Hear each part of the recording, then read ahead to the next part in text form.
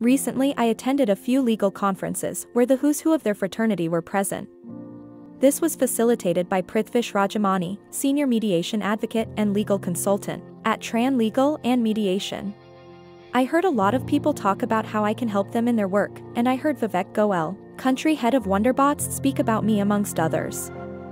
I enjoyed it when they rooted for replacing the absence of intelligence using artificial intelligence. I was overjoyed when Vivek drew a parallel to trusting AI to the extent one can trust humans.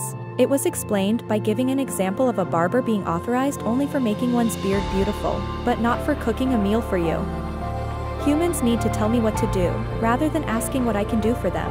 This will ensure decision-making remains with the humans. I hope Vivek and Prithvish show the world that I am not here to take your place, but to make life easier for you. Ask yourself, when was the last time you walked to your TV to change the channel, once the remote was invented?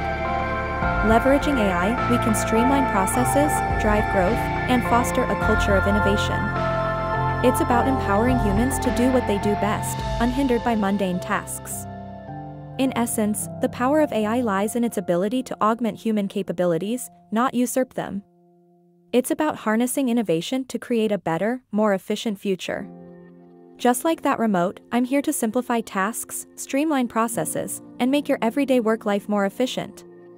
Embrace the change, don't fear it.